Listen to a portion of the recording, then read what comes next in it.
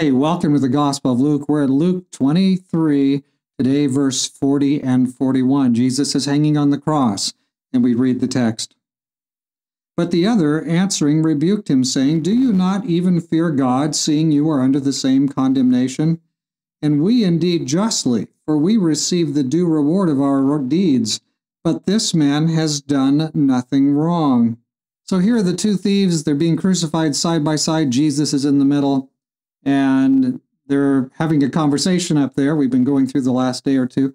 And what do we see this morning? Finally, the one thief turns, his heart softens, and he turns to the other thief and he says, don't you have a sense of what's going on? Don't you realize that we're being executed right now? We're dying, and you and I are guilty.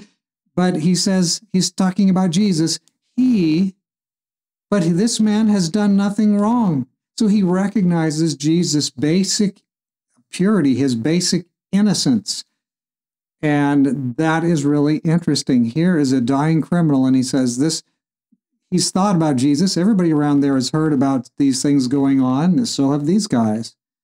And been seeing how Jesus reacted to the smiting, the spitting, the taunting, and Jesus having the nails driven through his hands, and he prays, Father, forgive them. Do you think the thief heard that maybe? Somebody heard it because it's in the Bible.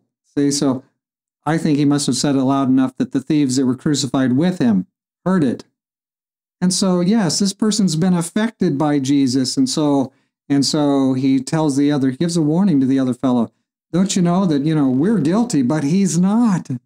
And so recognizing this basic guiltlessness of Jesus, very interesting that this criminal was drawn to that. He had things he wanted to be right in his life, and he wasn't, and now his life is ending, and yet he still aspires to the goodness. He would like to be good and like Jesus.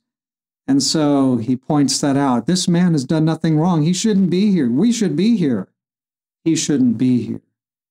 I just think that's an crucial insight there at the cross, is these three persons, Jesus and the two criminals, are processing this execution, which they are all in the midst of. And God is on his throne, and he still allows Jesus, he even sends Jesus, the innocent, to die for the guilty. And this is part of God's plan to make atonement, to cover and address the sin problem, to address it completely and fully, so that you and I have a new opportunity to choose God that we wouldn't have if Jesus hadn't died on the cross for us. Let's pray. Dear Father in heaven, thank you for Jesus. Thank you for this criminal on the cross who he's in the last hours of his life, and he turns and he says, this man has done nothing wrong. Thank you for that confession. Thank you for that. Lord, help other people. Help us and others as well to see the innocence, the guiltlessness of Jesus, and to be drawn toward that, to want to be right ourselves. Please, Lord, put this into our hearts. Thank you for hearing our prayer. In Jesus' name we pray. Amen and amen. God bless you today.